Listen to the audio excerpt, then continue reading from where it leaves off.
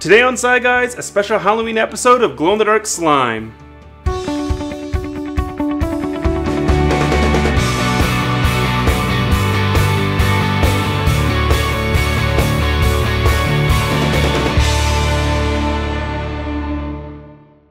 Welcome to Sci Guys. I'm Ryan. And I'm Adam. On today's episode, we're making glow-in-the-dark slime. Photoluminescence is the emission of light from an atom or molecule that has absorbed energy, usually in the form of light. The equipment and ingredients you're going to need for this episode includes Elmer's glue, Boric acid, glow-in-the-dark acrylic water-based paint, measuring cups and warm water, a couple of mixing bowls, and a spatula. The safety equipment you're going to need for today includes safety goggles, as well as an apron or lab coat to protect from spills or splashes. Also, don't eat the slime. It's not food. It'll make you sick. The first step in our experiment is to add 1 cup of warm water to our mixing bowl. Then, add 1/2 teaspoon of boric acid to the same bowl. Mix them together until the boric acid is completely dissolved. Next, in your second bowl, add a little less than 1 cup of warm water,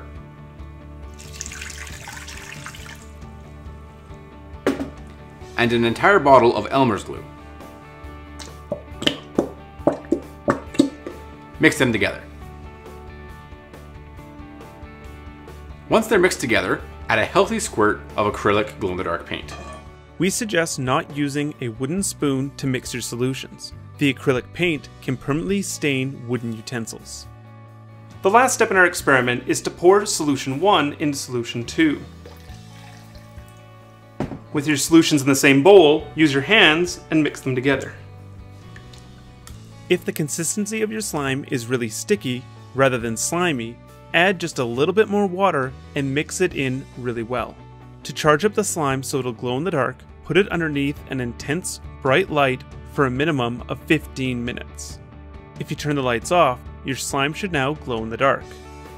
As a second test in this experiment, we made a second batch of ooze, but this time we replaced the clear coat acrylic craft paint with a glow-in-the-dark acrylic wall paint that's meant for the interior of homes. The paint used in the second batch glowed a lot brighter and glowed for a lot longer than the original clear coat acrylic craft paint. Let's look at this experiment a little closer.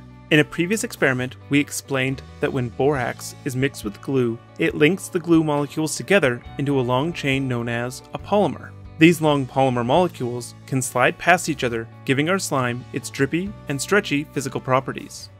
But what makes the slime glow? The glow of our slime is luminescence. Luminescence refers to the general process by which a substance emits light when physically, mechanically, or chemically excited. Some examples are chemiluminescence, photoluminescence, and bioluminescence. Our slime in particular uses photoluminescence. There are 2 types of photoluminescence: fluorescence and phosphorescence. Fluorescence occurs in some substances when a photon of UV light strikes them, exciting an electron, which then emits a photon of light of a different wavelength, usually one that's longer and lower energy level. A great example of this is when a UV blacklight lamp shines on a neon surface and it glows brightly.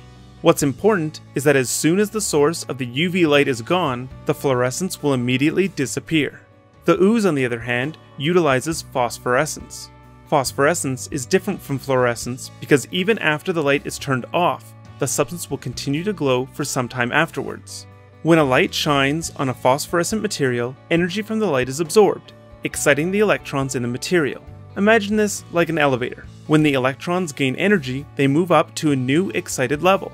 Most electrons will release photons of light as they return to a ground state. However, some electrons will move into a unique state which is between excited and ground. This state is known as a triplet state. Electrons in a triplet state have more energy than at ground level, and they really want to return to ground. However, this transition is energetically unfavorable. The electrons at triplet state will gradually return to ground over time, like a large group of people trying to get to the ground floor of a building using a very small elevator. This unfavorable transition can take minutes or hours, depending on the material. When the transition from triplet to ground finally occurs, a photon of light is emitted, causing the material to glow.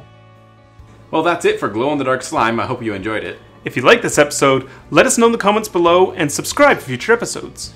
Make sure to like us on Facebook and follow us on Twitter. And if you have any questions related to this episode, or about science in general, let us know in the comments below, or message us on Facebook, and we'll try to help you out as best possible. Thanks for watching. Bye! Bye. I think you need this. Thanks! Here at SciGuys, we're always curious how experiments turn out. So if you do these experiments at home, share a video or photo of them with us on our Facebook or Google Plus page. But remember to always ask your parents' permission before you share any photos or videos.